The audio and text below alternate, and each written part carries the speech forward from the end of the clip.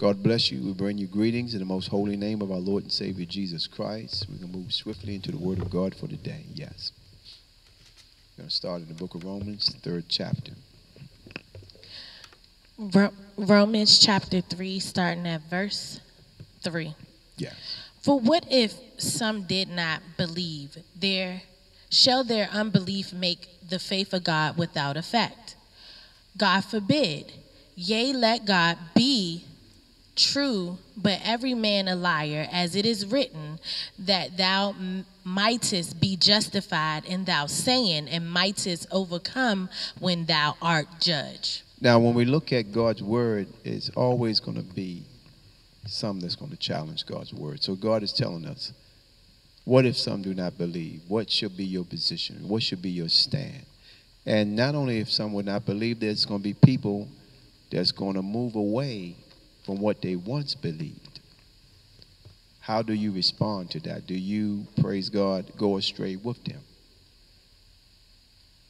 Praise God. When you are firm in God's word and fully persuaded, and that's what we're looking at, being fully persuaded, amen, you will not budge. When people change, they just change their position. You don't change with them. There's people going to tell you, I used to believe that way, but now I believe this way. Well, a lot of times when they say that, they're going contrary to the word of God. And I always challenge people when they do that. When they say, I used to believe this way, but now I believe this is how I believe now. And I'll say to them, well, give me some scripture to support the way you believe. Because a lot of times they're going up against foundational scriptures. They're saying something that really doesn't make sense, but what's going on is that we're living in a time where people will come against the Bible. And they're going to try to rewrite the Bible. They're going to try to, amen, move us away from the foundation of the Bible. Things that we've been holding on and holding dear to our hearts for centuries past and generations past. They're going to come against that. But we got to stand firm because we got to know what time we're in. This is the last days where people would challenge the word of God like it's never been challenged before. But what they're showing is that they are moving into darkness and some into gross darkness. They're moving away from the truth and moving towards error. And that will support their sins and their transgressions that they have chose to live and be a part of. The reason why the word of God doesn't really fit their, let's say, their belief system is because they're living a life contrary to the word of God. So when you listen to what people say, don't just consider what they say, but consider the source. Consider the source. People coming to me say they don't believe the Bible. I don't believe the Bible, but you're living in fornication. You're living in adultery. Of course you're not going to believe the Bible. Or I don't understand. I don't believe that's the way it is, whatever. Well, you're coming to a place where you're trying to contradict the Bible because there's a contradiction in your understanding. The Bible is the Bible. It will never change. The word of God is true. It's forever settled in heaven. When people turn against the Bible, you need to check their lifestyles. You need to check, amen, their position and status in life. And you'll find out that they're living a life unworthy. So they're offended by the Bible. So then they'll say, we don't believe that way. Then there's just people that just lack understanding. And sometimes they lose hope and trust in the Bible because of a lack of understanding. Even when people go through situations and circumstances, they will begin to blame God. Or they begin to say, I can't believe that because if that was true, I wouldn't be dealing with this. Well, you have to align yourself with the word. The word is not going to align itself with you. You have to align yourself with God. God's not going to change his position for you. God's word is absolute. Will always be the same. No matter who believes, who don't believe. But believing is when you're fully persuaded. When you believe something. It's not just believing. But when you look at believing, period, you're looking at a place where you are persuaded or convinced. Then we look at this as being belief. You're fully persuaded. Let's go to Isaiah. Amen. We'll see that a little more clear in Isaiah 53rd chapter. of Isaiah. Yes. Then we're going to come back to Romans, also the 4th chapter. But let's look at Isaiah for us. Isaiah 53, starting at verse 1. Who has believed our report? Now, who has believed is simply saying who is fully persuaded that the word of God is true, who is convinced that the word of God is true. That's why we're calling this message fully persuaded. When you believe something, then it doesn't matter the conditions and circumstances that you're facing. What you believe will outweigh your conditions and your circumstances. When you believe something, your belief should not be based on circumstances or situations, but your belief excels and surpasses your situation and your circumstances. So Isaiah said, who has believed our report? Because he knows that there'll be some that was not going to believe. That's why the Bible says, what if some do not believe? Should I make the word of God an effect? That's not going to change God's word.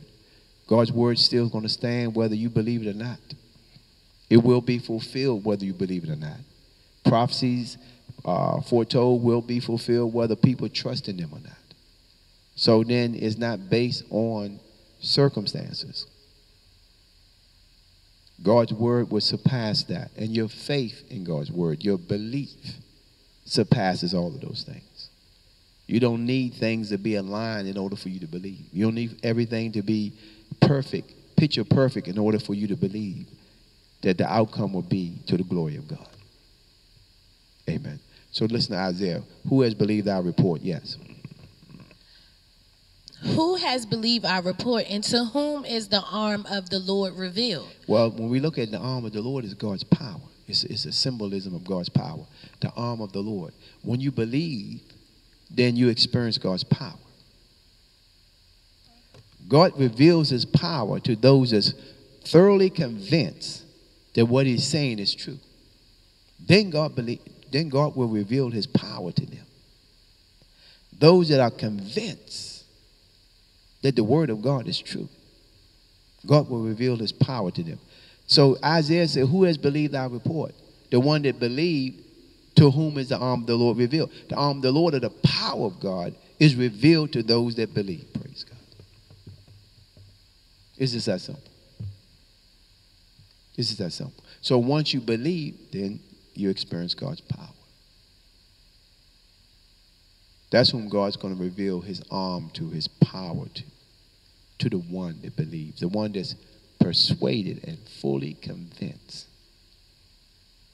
that God's word is true, regardless of the circumstance, the situation. Because circumstances and situations don't change God, but God changes circumstances and situations. Praise God. Hallelujah. So don't worry about the circumstance. It's like when Jesus, praise God, was called upon to go visit Lazarus when he was sick. And Jesus took his sweet time. By the time Jesus got to the man, he was dead. Praise God. Well, Martha and Mary was looking at the circumstance. Jesus was looking at the fact that circumstances don't change God. But God changes circumstances and situations. And they even said, if you had been here, because here's the circumstance, here's the situation. If you had been here, he would have lived. And he told his apostles, I'm going to go down there to wake him up. And they said, if he sleep, he do well. Because see, when you speak of God's power, you make light of what the devil has done. You make light of the situation. Jesus said he was asleep because he was making light of the situation. The man was dead. And the apostle said, if he sleep, he do well. Well, Jesus realized they didn't understand the language of faith, because what faith does, it never magnifies the situation, but it magnifies God, and it will minimize the situation by the words used. When you blow the situation up, you just minimize God. But when you minimize the situation, then you're about to magnify your God. Praise God. Hallelujah. You take what the devil blows up and make big and make little of it. Because you know what God can do. That's why he said that he sleepeth. You know what he was doing, right? He was minimizing the situation. But when the apostles didn't understand the language of Christ, then the response was, he's dead, because y'all not catching him. He's dead. And he told them, I'm glad that he's dead for your sake. That you may see what? The glory of God, the power of God. Because here come the arm of the Lord, because somebody what? Believes that God can change a situation even after death. That it's still not the end. God still can move when everybody else gave up. And then he raised Lazarus from the dead. Then he raised him. Now you could be praying for somebody, went to the hospital to see him, they just died. Most of us would count it a done deal. We're preparing for the funeral now. How many people would even think about raising that person from the dead? Because you're looking at circumstances and you're looking at situations. But you're not looking at God's power and his word. What needs to be is that somebody stop and pray, Lord, do you want to raise this man back from the dead? Praise God. And it's good to pray that. Why? Because you don't know whether God has finalized this situation. Maybe this is the end for this person. Or maybe this is an opportunity for God to be glorified by the raising of the dead. But we still need to pray. We still need to pray to get an answer from God. Because we know you can do it, Father. We know you can do it. We just want to make sure it's your will, so that we operate within your will and not in our own will. But if you give me the green light, I'm going to go down there and call them back from the dead in the name of Jesus Christ. Hallelujah. Hallelujah. I'm going to wake them up. As Jesus says, he's only sleeping. I'm saying, get up in the name of Jesus Christ. Hallelujah. Rise and shine and give God the glory. Praise God. Hallelujah. Hallelujah. Hallelujah. And scared the weepers, you know, the professional weepers, they take out running and see that man come back from the dead. Scare them out of town, praise God. Y'all down here professional weepers, sent to weep at funerals, praise God. But God would disrupt the funeral and raise one from the dead. God's willing to do things if we would believe him for it. If we could be fully persuaded that God is able, he could do it. Hallelujah. Hallelujah. But if we just like Mary and Martha, Lord, he's been dead for 4 days, he's stinking by now, and you ain't worried about that. That's a done deal. That's toast. It's over. But Jesus says not over. Amen. Jesus says not over. And he raised the man from the dead. And the faith in the words of Christ was so strong that Jesus could have went to the graveyard and said, dead, come forth. And everybody would gather. But because he's only talking to Lazarus, he said, Lazarus, come forth. I put everybody else back to sleep. Praise God. Because he had the power to wake up everybody in that graveyard. But he only called Lazarus. He said, Lazarus, come forth. And he was raised from the dead. But that's all because fully persuaded and convinced, believing that God can do. Amen. That God can change circumstances and situations. And that's why he told them, if you remove the stone, you shall see the glory of God. You shall see it. So it's where we see through the life of Christ how believing works. How it works. Who has believed our report? And to whom is the arm of the Lord revealed, or whom is the power of God revealed? Now he's going to talk about the life of Christ, but we're going to skip that and come down to the 4th verse, verses 4 and 5. Read that, please. Surely he has borne our griefs, carried our sorrows. Now there's denominations that don't believe that this scripture is talking about one's health being restored. 4 and 5 is talking about one's health being restored. That God will, amen, give you perfect health in place of sickness and disease. There be some that even started off believing and knowing that this is the truth of God's word, and now they have taken a different spin. I've talked to people that believed for years that this scripture means for the healing of your body, and now they're taking another position. And that's why God showed me the verse of scripture. He showed me, what if some do not believe? I don't want you to change your position, son. What if folk you used to fellowship with now take a different position? What if some do not believe? Would that make the word of God of none effect? I don't care how close they are to you. My word doesn't change. That's what God was saying to me. Amen. Praise God. I still believe. Have been believing since God called me into the ministry. That verses 4 and 5 is talking about your health. Your physical health. So he says, surely he has borne our griefs. And what? Surely he has borne our griefs and carried our sorrows. When you go to the book of Matthew, it translates this as he have carried our sicknesses and bore our diseases. Praise God. Surely. Isaiah is saying, surely he's healed your body. Surely he has made you whole. This is absolute. Surely. He have restored your health, but you must believe. Amen. In order to receive this. Because whoever believes this, they're going to see the power of God. Just that simple. Whoever believes this, they're going to see the arm of the Lord. They're going to see the power of God. It's going to be revealed to them. So surely, now, just in case you missed verse 4, he gets specific in verse 5. Verse 5 and verse 4 is basically one. Because God makes parallel statements for a reason. He's saying the same thing in verse 5 that he said in verse 4. But just in case you missed verse 4, we're going to give you verse 5, so it'll be more specific. Give us verse 5.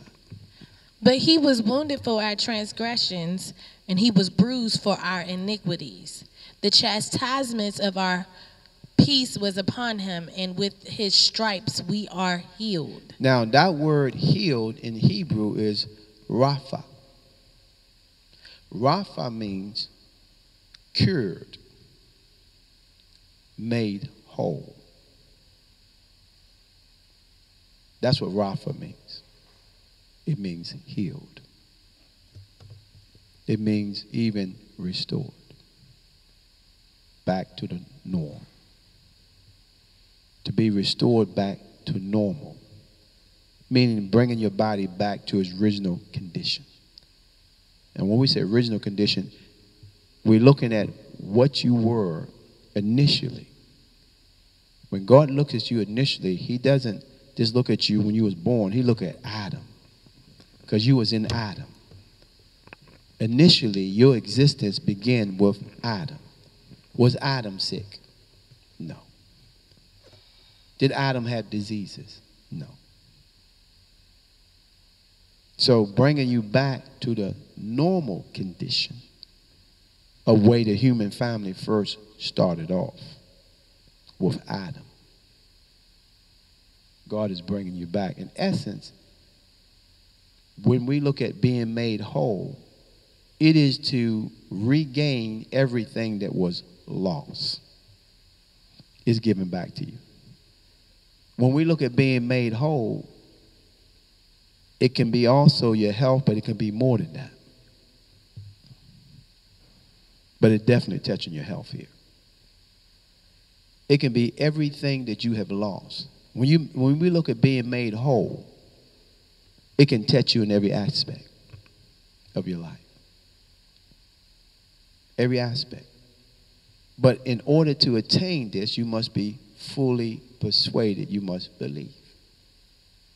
You must be convinced. You must believe. Praise God. You must believe. His detour, I'm going to show you something very quickly in the epistle of John. I believe I want second epistle of John. When we look at being made whole and what it means to be made whole, let's go to the epistle of John. I believe I want the second epistle of John. When you find the second epistle, you can read that first chapter. I believe that's where we at. Of John, yes. The first chapter, first verse. It's only one chapter, actually. The elder unto the elect lady and her children, whom I love in the truth, not only, but also all they that have unknown the truth. I tell you what, hold for a sec on that. Let's go to the third epistle. Third epistle. And read verse 2 of the third epistle. Beloved, I wish above all things. Now watch this. John is speaking by the Spirit of God. When we look at this, this is where you're made whole. Whole means it covers everything that concerns you. It covers you spiritually. It covers you naturally. It covers everything when you're made whole. It's talking about you from a wholeness sense, not a partial sense. Now, when I look at the book of Isaiah, yes, it's definitely speaking to your health. But Isaiah said, when we look at the word Rapha in Hebrew, it also means to be made whole. And to be made whole would have to touch not just your health, but everything else that's been lost. It's restoring all things that's lost. It's bringing them back to you. Let's listen to what John says too.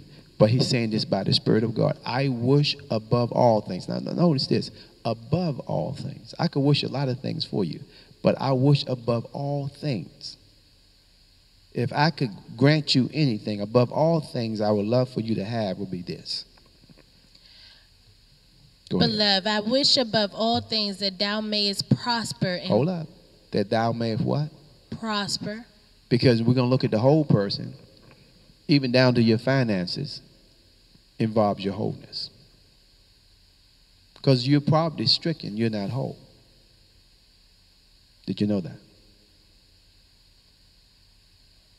We haven't dealt with you completely, is what I'm saying. We haven't touched your needs completely. Because when we look at a wholeness, that means every need is met concerning you. Praise God. Every need. I wish above all things that you do what? That thou mayest prosper and be in health. Now watch this. So I'm going to touch every need. I want you to be out of poverty. And the end of poverty is prosperity.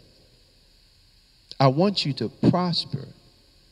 And then I'm still talking about your needs and talking about your wholeness.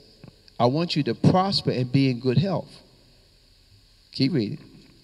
Even as thou soul prospereth. Now, if I look at you in a wholeness, I want your soul to prosper. Now I'm looking at eternal life.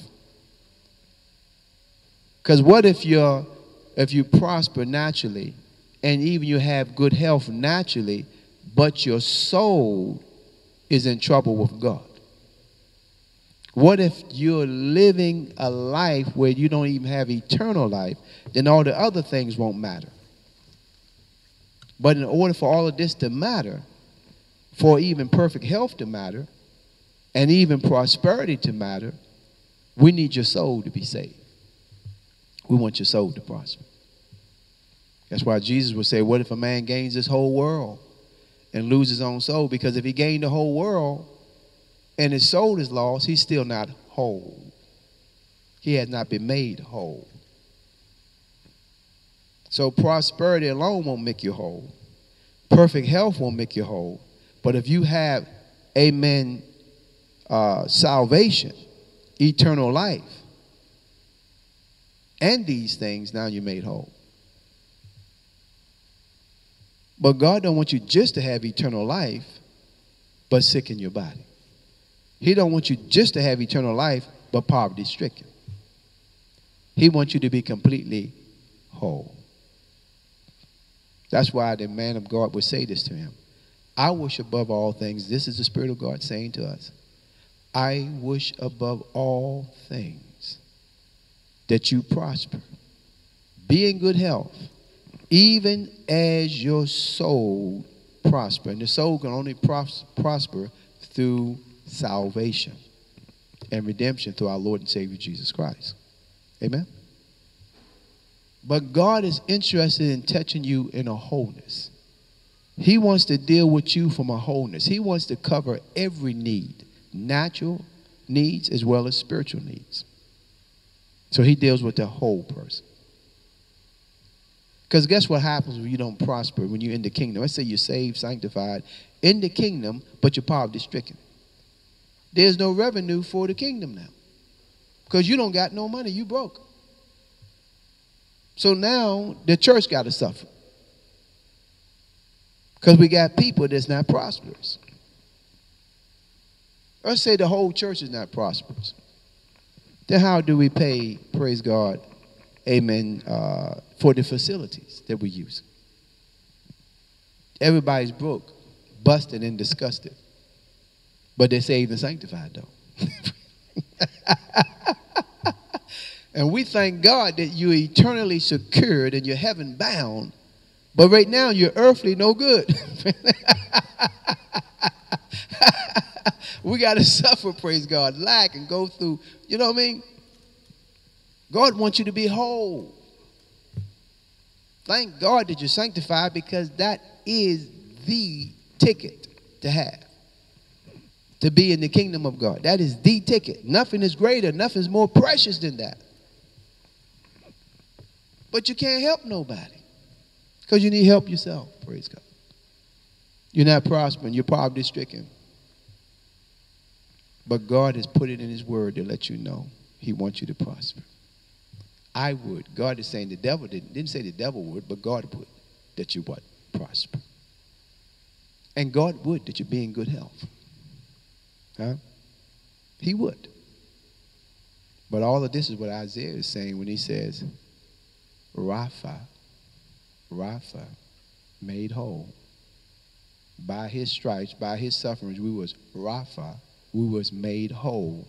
We was made complete in him. Everything that we lacked, everything we lost, now has been regained through Jesus, through all of his sufferings. We have regained everything that the devil took away from us, from our health to our prosperity to our very redemption of our souls. Rapha, you've been made whole. Rapha. That's what Isaiah was saying. Amen. And he said, who can believe? Or who believe, who has believed our report? Who is convinced? Who is fully persuaded that what God has spoken, he has spoken on my behalf. This is for me. Praise God. With the sufferings of Jesus Christ, I am Rapha. I am made whole. I am complete. I have everything I need, from the standpoint of my health being restored, to my finances being restored, to my very soul being restored through the redemption of Jesus Christ that he provided for us. Everything has been restored. Everything. I need to prosper because Paul writes and tells the church to lay aside in the beginning of the week or the first day of the week as the Lord has prospered you. Because the church needs your prosperity, because the church needs a revenue. Every kingdom needs a revenue, so we need God's people to do what? Prosper. Amen? Because if we're not funded, we're not going nowhere, praise God. Huh? Tell the bill collector you saved, sanctified, on your way to heaven, enjoying the trip. He said, I need you to pay this bill right now, praise God. Tell the mortgage company, say, I'm saved, I'm sanctified, praise God. On my way to heaven, enjoying the trip, he said, I need you to pay this house note right now, because if you don't pay it, you're going to be saved, sanctified, in foreclosure. So we know it's a necessity for us to do what? Prosper. Because we can't take care of our needs nor the needs of the church if we don't do what? Prosper. So anybody that comes against the idea of people being able to have their needs met is temporarily insane. Praise God. Well, you don't need to be talking about prosperity. Yes, we do. But what we want to say about prosperity, prosperity is for those who have denied all ungodliness and worldly lust to follow the Lord Jesus Christ. Prosperity is for those who bow their knees to the Lord Jesus Christ. Prosperity is for those that's willing to submit to God's will and not their own. Prosperity is for those that have obeyed the gospel of Jesus Christ.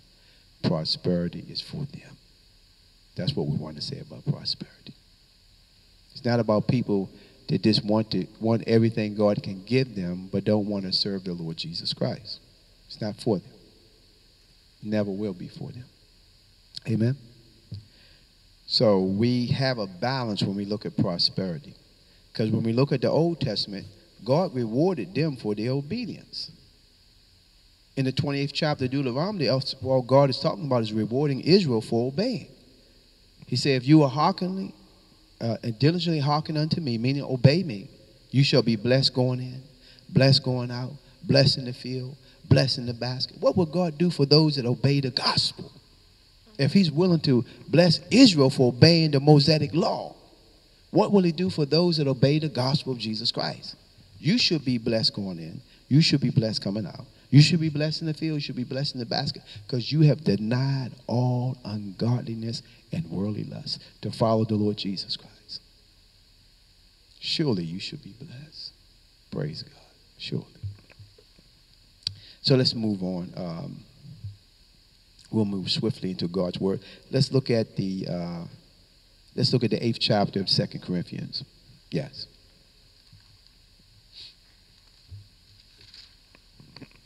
Let's see what we got here. 2 Corinthians 8 and 9. For ye know the grace of our Lord Jesus Christ. Now, everything going back to what Jesus have accomplished. Isaiah did it when Isaiah talked about his wounds and his bruises. And then Isaiah talks about even the punishment that he received was for our peace. Everything is about what Jesus have done to bring back everything that was lost to us, to restore everything that we lost. Because as long as we was in harmony with God, every need was met. We didn't lack nothing as long as we was in harmony with God. And now that we've been brought back into harmony with God through our Lord and Savior Jesus Christ, everything has been restored. And we need to lay claim on what comes with following Jesus. What comes with following Jesus? So now, here Paul writes that you know the grace of our Lord and Savior Jesus Christ. Go ahead. For ye know the grace of our Lord Jesus Christ, that though he was rich, yet for your sakes he became poor, that ye through his poverty might be rich. Now we know he's talking naturally, because Jesus was never poor spiritually. So if Jesus became poor, he could only be poor in the natural, because he was definitely rich spiritually. He was never poor on a spiritual level, but he certainly was poor on a natural level. Born in a manger, how poor can you get? Then you praise God in his ministry. He said that the birds have nests and the foxes have holes, but the Son of Man has not a place to lay his head. How poor can you get? Praise God. But he was tasting poverty that you may taste wealth in your obedience to the gospel of Jesus Christ. And he told the Corinthian church that you know the grace of our Lord Jesus Christ. I'm not saying everybody knows this, but you know this. Why? Because they benefited from it. You know the grace of our Savior Jesus Christ. How that he was, amen, rich became poor for our sake, that we through his poverty might become rich. Praise God. They benefited from it. And we see that in Corinthians, 1 Corinthians 4 and 8. Read that. If anybody understood this, the Corinthian church did what Paul was saying when he said, you know the grace of our Lord Jesus Christ. They knew that what Jesus had to undergo was so that they could be restored from poverty to prosperity. That he became poor that they may become rich. They understood this. Everybody didn't. Some didn't even believe this. But the Corinthian church certainly did. They certainly did. So now we're going to see their belief displayed because they believed this. This is how it turned out for them. Yes. Now ye are full. Now ye are rich. Poverty is gone. You are full. You are what? Rich. And why are they rich? Because Jesus suffered poverty that they might be made what? Rich. You don't have to apologize for God blessing you. Apologize to the devil's kids and feel sorry that you have things that came through your submission and obedience to Christ. Look at them church folk. Look at them. All of them driving nice, fine cars, living in fine homes. They just a bunch of hypocrites.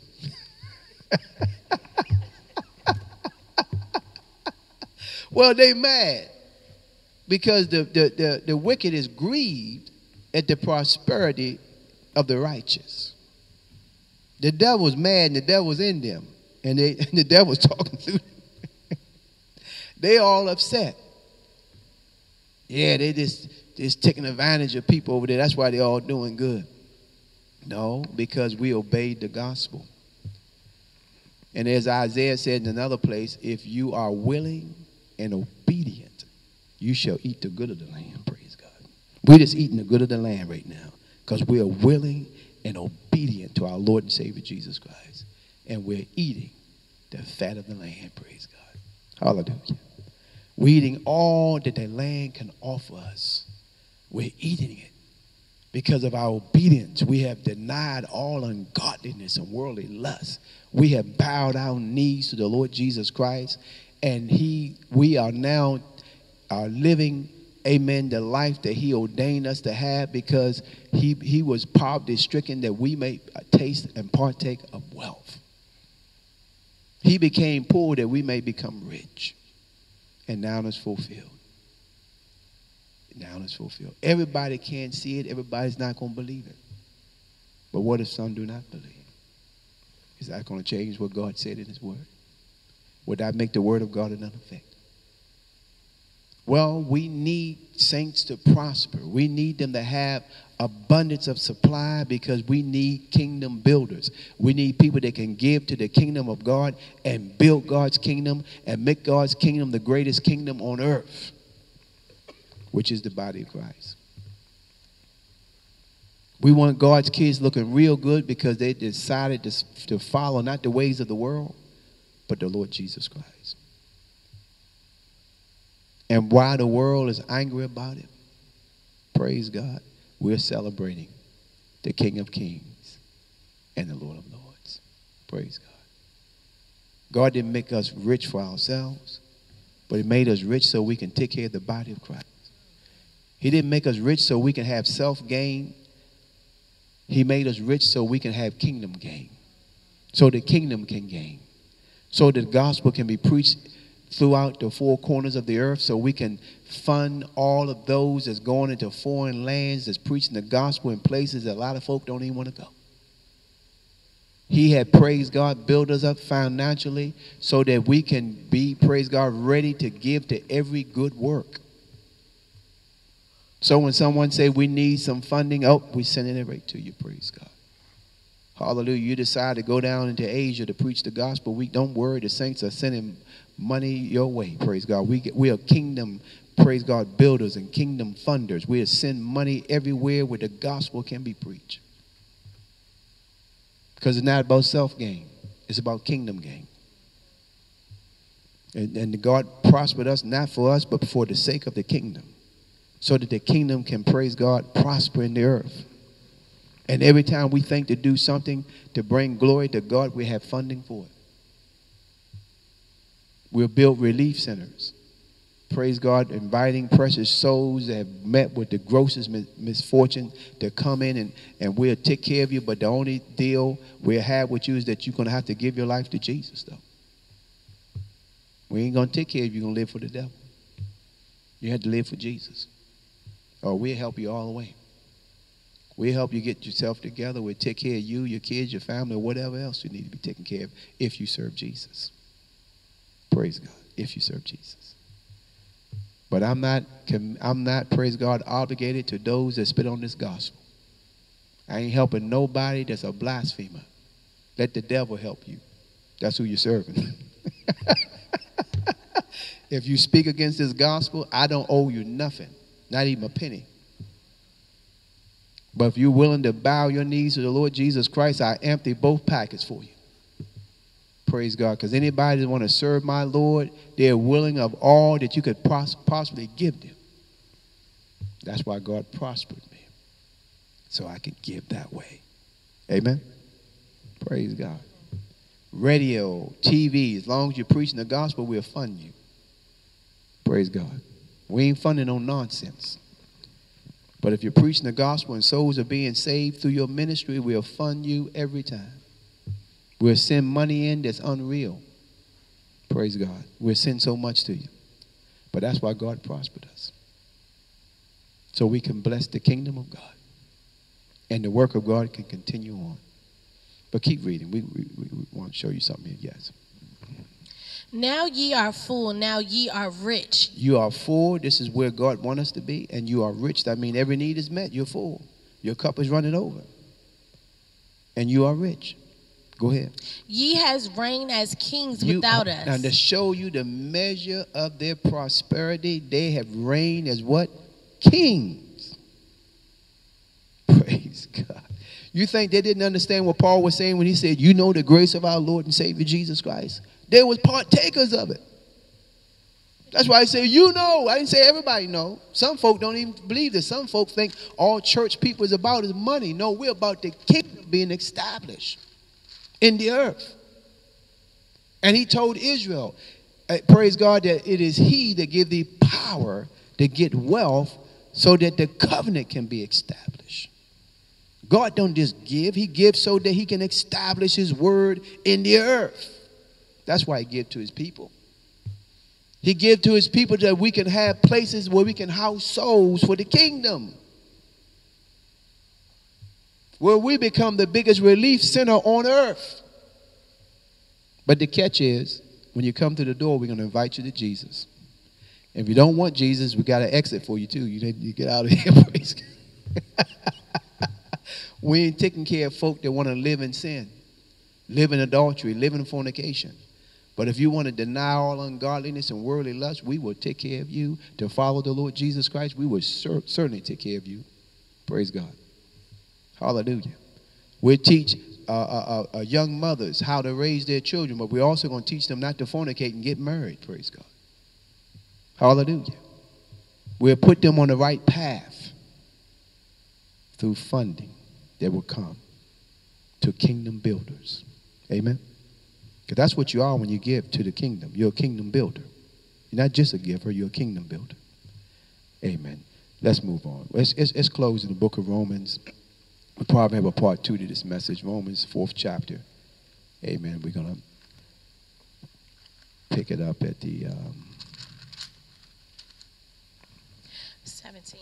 Yeah. Mm-hmm. As it is written, I have made thee a father of many nations. Now watch this now. Abraham had to believe something that haven't materialized yet. That's how the word of God is given to you first. You don't see it first before your natural eyes. But you receive it in the spirit that is so because God said so. Amen. God will tell you that your health has been restored before you can see it with your eyes. But you're going to say it's so because God said so. Praise God. Rapha, I've been made whole. Can't see it yet, but I've been made whole. Praise God. Hallelujah. Hallelujah. But it's going to manifest because the word said so. And I'm in agreement with God. I don't need no other partner but God. 2 touching and agreeing on earth, it shall be given. I got God and I got myself. We're going to stand together on this thing. I'm in agreement with God that his word is so, and it will manifest because God said so. And because I'm persuaded, fully persuaded and convinced. Praise God. I believe. Praise God. Hallelujah. I believe. I'm fully persuaded. I'm fully convinced because I believe. Yes, keep reading.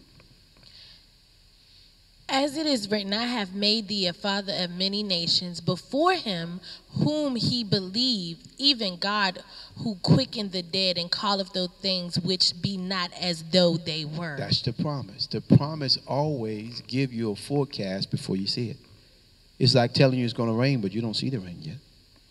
It's telling you that snow is about to appear, but you haven't seen it yet. It's a forecast to tell you what God has given you before you see it. But you got to be fully persuaded when God begins to speak to you that what God said, he's able to perform, praise God. Because God said so.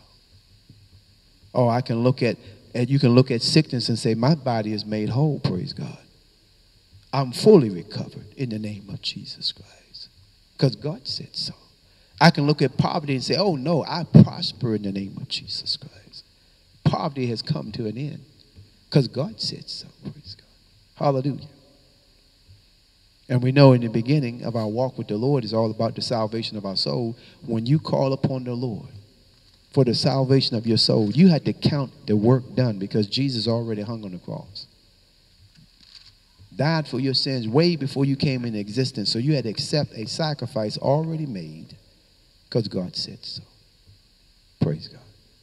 And salvation begins. Eternal life begins. And then your walk with God begins. Because once salvation takes place for the soul, now God begins to show you other things that you lack. All you're lacking in your health, I'm going to restore that. It's already restored according to the word. All you're lacking in your finances, I'm going to restore that. It's already given in the word. And once you find a word for what you're dealing with, then you become fully persuaded that what God has promised he's able to do. Now I'm waiting for the manifestation because God said so.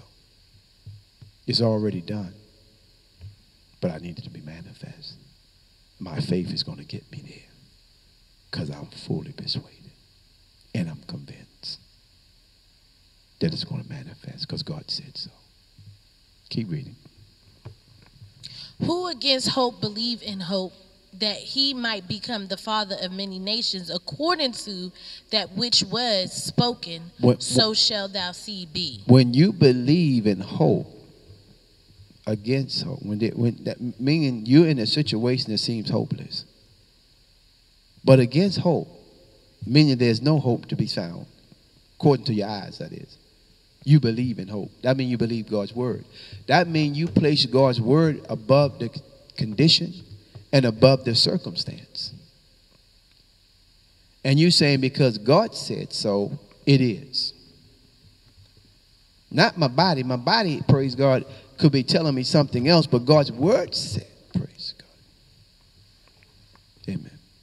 Or you're in a situation, financially speaking, and as far as what your bank account is saying is you don't see nothing in the bank account, but God said, praise God. Hallelujah. God told me to say I'm rich, not poor.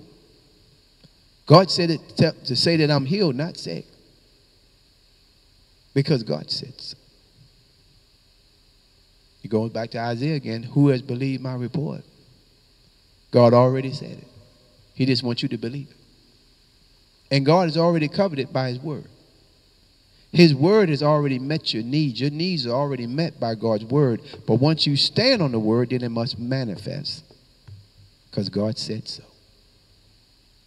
And he also promised that his word would not return unto him void. All you need is a word from God. You already got it right here. Isaiah gave it to you, praise God. Don't look for it no more, praise God.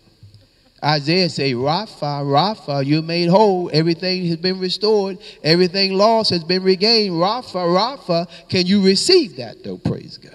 Can you believe it, praise God? Praise God. Isaiah said, who has believed my report, praise God. I'm giving a report right now, praise God. And to whom is the power of God revealed, praise God. I'm telling you, Rapha, Rapha, all things have been restored. You are made whole. All things have been restored. All that was lost has been given back to you. Will you receive it? Who has believed? Who is fully persuaded? Who is convinced of what I'm saying right now? Praise God. Rapha, Rapha. Praise God. Hallelujah. Almost sound like the message should be named Rapha, but we're going to leave it as fully persuaded. Praise God. Praise God. Hallelujah. Hallelujah. Because God is telling you it's already done. It's already done. He called Abraham a father because it was already done in the mind of God. I just need you to believe in Abraham, though you have not a child to show for it. Praise God, I'm calling you father. In fact, I'm going to finalize this thing in your mind, praise God. You was called Abraham, I'm going to call you Abraham, which means father. Every time you tell somebody your name, they be calling you father, but where's your child? Every time you said Abraham, you said father. Unawares. Praise God. Because God said that's how sure this thing is. It's soundproof. Because when I speak, praise God, it is soundproof. It must and will manifest because I said so. Praise God. Hallelujah. Hallelujah. Go ahead, finish up. I'm sorry. And being not weak in faith, he considered not his own body was now dead. Watch this. You can't consider what your eyes see when God says something to you. Because your eyes may contradict what God is saying.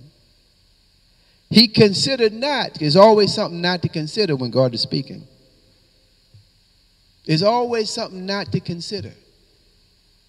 Well, you're poverty stricken. Don't consider that. Because God said you're rich. Oh, you're sick in body. Don't consider that because God said you're healed. He said that you're cured. He said that you're made whole. You can't consider when God is speaking everything that your eyes see or what your five senses tell you. Because faith a lot of times will contradict your five senses.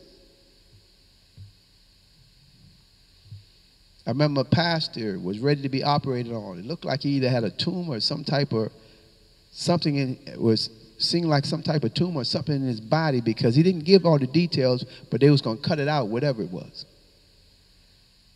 And before he went into the operation, he said, "Can I pray?" And the doctor said, "What good is that going to do?" You holding me up. It's not operate first, doctor. Can I pray first? And then I want you to look again. The doctor's like, "Man, you wasting my time." Because we've already seen this. It's been there for years.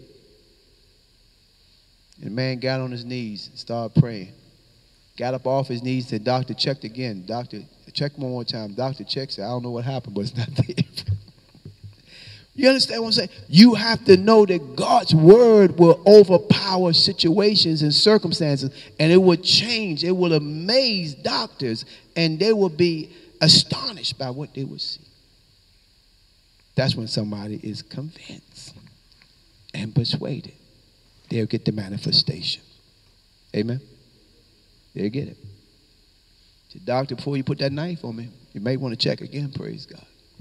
Hallelujah. But most saints will say, "Go ahead and go over the operation. I've already had everybody praying that it'll be a success."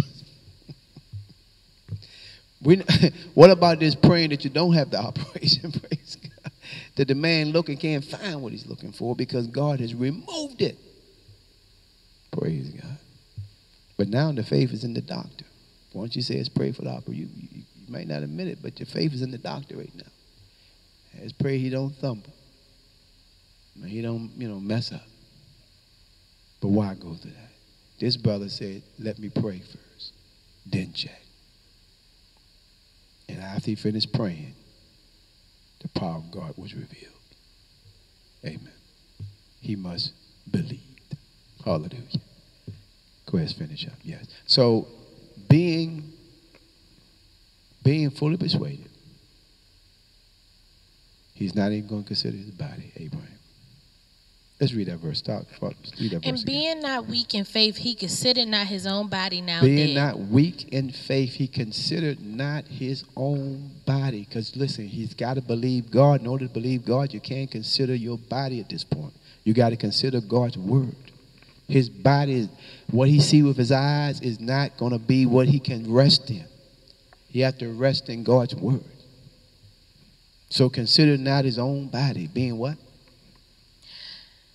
When he was about 100 years old, neither yet the deadness of Sarah's womb. He didn't consider that he was too old to do what God was saying is going to happen, nor the deadness of Sarah's womb. So he had to bypass all logic. He couldn't use logic or reasoning at this point. He only could use what God said. He couldn't even use his intellect at this point, or his five senses at this point. He would only have to use God's word to get the outcome he was looking for.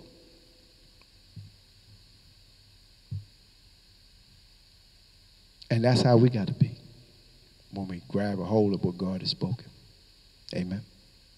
You cannot consider conditions and circumstances when God has spoken, because these are conditions and circumstances that Abraham was facing, but he didn't consider it. God's telling you how the man got there, giving us a recipe in how to receive from the hand of the Lord. Amen. You can't consider your unbelieving neighbors that may tell you you need to have that operation. I'm telling you, you got to cut people off, because if you ain't around a faith people, you don't want to talk to your unbelieving neighbors when you believe in God for a miracle. Because somebody would told Abraham, you might as well go ahead and sit down on that one, brother. It ain't happening. Abraham wasn't talking to them. Amen. And there's a whole lot of folk you're going to have to cut off, because they're not going to believe God for you. They'll believe the doctor for you. They'll believe the hospital for you. But they ain't going to believe God for you. And even from a financial standpoint, they may not believe. Go ahead. We're going to close. Go ahead. He staggered not at the promise of God through unbelief, but was strong in faith, giving glory to God, and being fully persuaded. That's where we want to stop there. All of this showed that he was fully persuaded. When he didn't consider circumstances and situations, he was fully persuaded. When he got beyond himself and all he could see was God, he was fully persuaded. And all he was doing was just believing. Amen. We thank God for his word. Repent and be baptized, every one of you, in the name of Jesus Christ for the remission of your sins. And you shall receive the gift of the Holy Spirit. The promise is unto you and unto your children and unto those that are far off, as many as the Lord our God shall call. God bless you.